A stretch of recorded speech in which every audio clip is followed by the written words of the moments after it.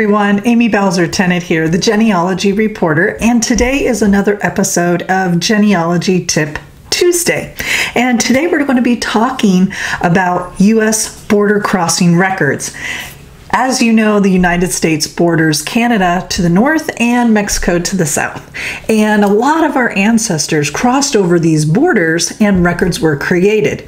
Unfortunately, you're probably not going to find any border crossings prior to 1895.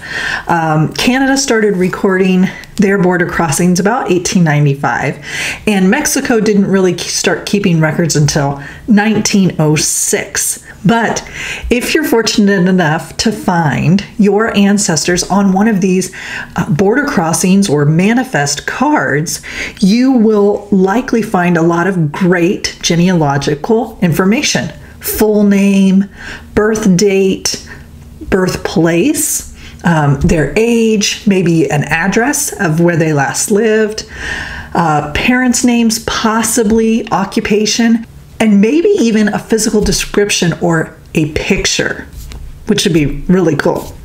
Now, the Mexican border records, they can be searched for free at FamilySearch.org, but it's only an index version.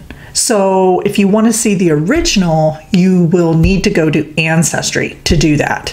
I'm going to go ahead and put a link to the collection at Family Search that you can search for free, and a link to the record collection at Ancestry. I found this really interesting. In 1906 and in 1907, a large group of Syrians and Japanese crossed the Mexican border at Eagle Pass, Texas. So keep in mind that it wasn't only Mexicans and Americans crossing that border. A lot of people found it easier to come into Mexico and then cross the border into the United States. The same is true with the Canadian crossings. The Canadian border crossing list is sometimes called St. Albans list, and it's kind of the better known term, actually. But these border crossing records can also be found on FamilySearch.org for free, but it's an index only. So you're only getting, this much information. But at Ancestry, you can find the original documents.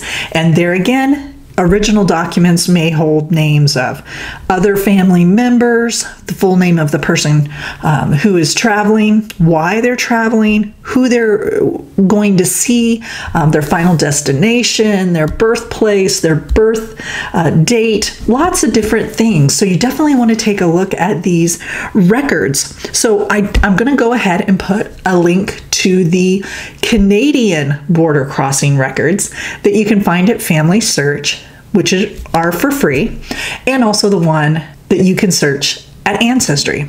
Remember, if you do not have a subscription to Ancestry, go to your local library if they're open and use the Ancestry account that many public libraries offer.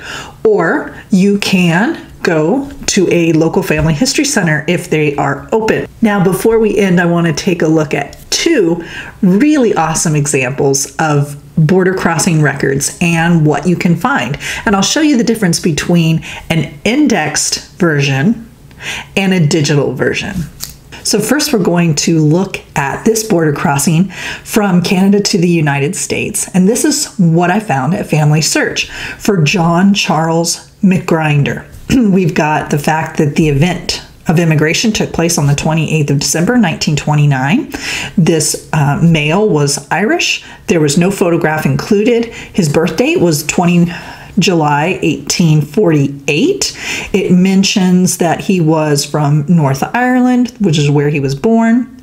There's an arrival contact name, Daniel McCullough. FD stands for friend. Departure contact name, Michael McTrigger. Trinder, and B stands for brother, probably it should be McGrinder, but we don't know because we can't see the original.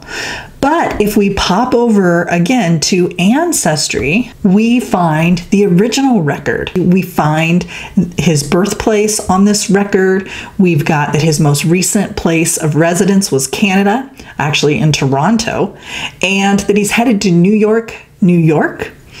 It mentions that his friend Daniel McCullough lives at a certain address in New York, and that's where he's headed, but that he's being seen off by his brother, Michael McGrinder, and Michael is also of Toronto. I think it's interesting, too, at the very bottom there, you'll see that John originally came to Canada through Halifax on March 28th, 1925. So if this had been your ancestor and you'd been searching for how he came to the United States, and you'd been just searching the ports of arrival in the US, you never would have realized he actually came through and landed in Halifax in 1925, and then a few years later came through Canada border crossing to the United States directly to New York, New York. So you can see that these records can be very valuable, and if you use them in combination with Family Search to help you with getting the record to begin with, the index version, and then you go to Ancestry and find the original, they can be very helpful to your family history research. Thanks for joining us today on Genealogy Tip Tuesday. Don't forget to like and subscribe to our YouTube channel. We need you. Can't wait to see you again. Bye-bye.